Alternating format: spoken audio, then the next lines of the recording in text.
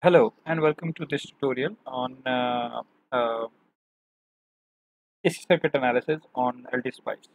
So today we are going to see how we can perform transient analysis of given circuits on LTSpice. So first of all, we'll add a new schematic. So just press on this new schematic button or go to Files tab and press new schematic here. So since I've already pressed on the new schematic option, and so now we can build our circuit. So this we select inductor from this toolbar.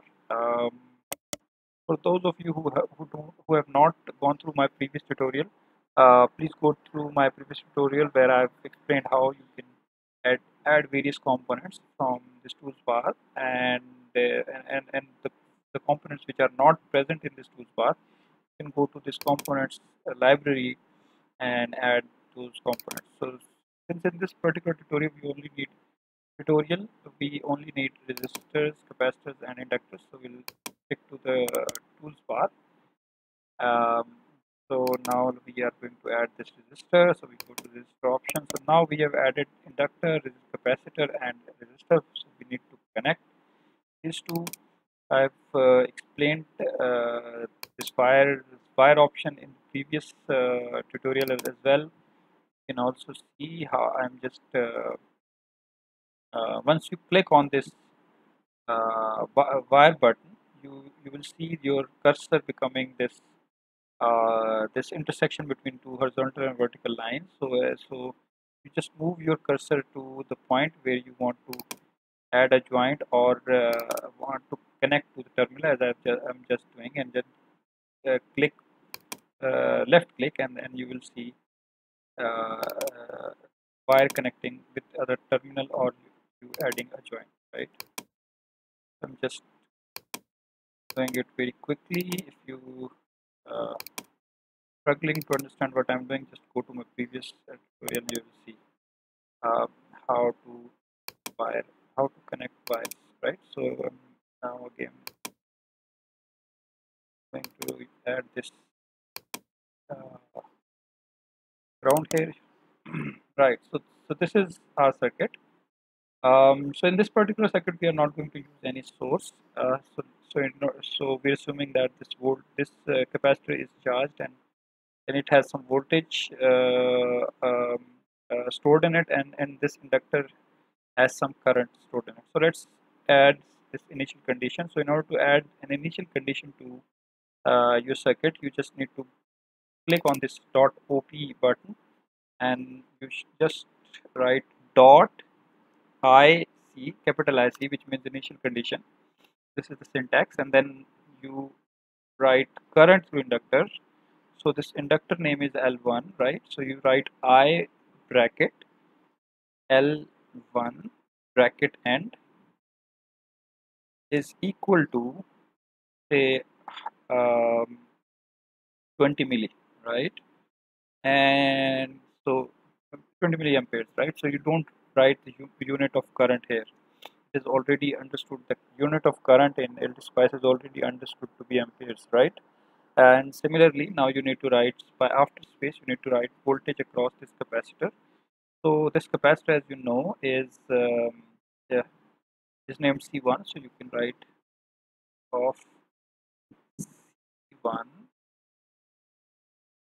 right? And it write to be 12, right? So this is the initial condition, and you just, once you click OK, you will see this window, and go to anywhere you want to paste this initial condition, and just left click. You will see this initial condition pasted on your circuit.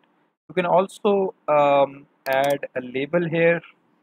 So as we name our nodes in theoretically in our, when we solve circuits, we can do the same in on LTSpice. You just say this node is V1, click OK, and this bring this symbol here, and now you have named this particular node V1, right? So you just go here on this label net, click here, write the name.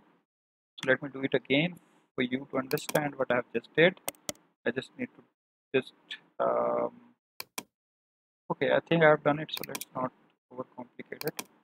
You can maybe go back and write V1 here, because voltage across this capacitor is voltage on this, right? So you can write V of V1 or V of C1, whatever you would prefer, right? So this is it. Now you just need to run it,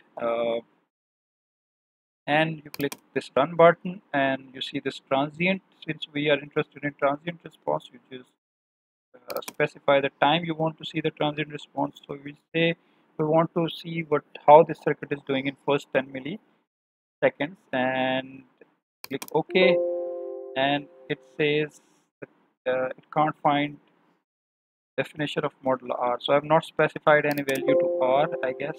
So I need to specify, oh, right. So I have not specified any values to any of these components, which is a mistake. So I need, let's say, I need to specify values.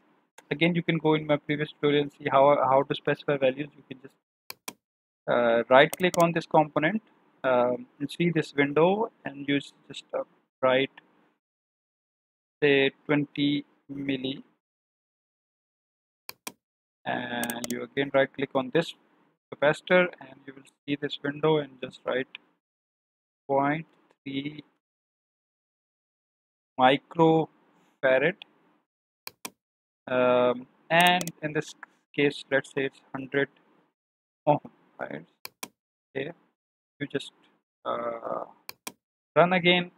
Now you see this graphical user interface where you can see the transient response. So you just, in order to see this transient response, you just need to right click on this graphical user interface. You can maximize it as well by just double clicking on the top. So now right click, select the add trace option, and now from here you select this V of V1, so the voltage across the node V1, right? And as soon as you click OK, you will see this plot of the voltage across capacitor, right? So if you remember, this V1 is the node that on this capacitor. So voltage across V1 would be the voltage on V1 would be the voltage across the capacitor, right? So V of V1 and V of C1 would be same. And now if you need to see another quantity, just again go to the add trace, just right click on this area and go to add trace, and now you need to just select this current through inductor L1 and press OK, and you will see this quantity now, this other quantity which is in blue. So you have added two traces, V of V1 and I of L1, right? So you can change these quantities as well. You just right click on this trace, go to this trace and just right click on it. You will see this window now. This is expression editor. Now in this expression editor, you can amplify this particular curve by just multiplying it with any value, any constant. So say, let's say I'm multiplying it with 10. So this now, as you can see, is now multiplied. This V of V1 is now multiplied by 10, right? And is it multiplied by 10? I think it is. Okay, and then now you go to this trace, and now right click here again, and you will see this window again. Now let's see, you want to divide it by 2. So you write divided by 2 here, and you will see this blue quantity changing, and this is now half of the current through inductor, and this is 10 times the voltage across the capacitor, right? So the green curve shows how the capacitor is discharging, and the blue line shows how the current through inductor is changing. Eventually both these things become zero. As you can see, this is